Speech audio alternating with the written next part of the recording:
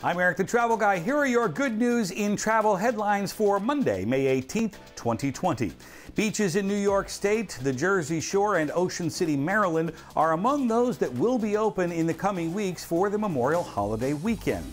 Dutch Caribbean island Aruba is looking to reopen its borders. The government has a tentative reopening inbound travel plan sometime between the middle of June and early July. We'll keep you posted on that and how and when you can fly there.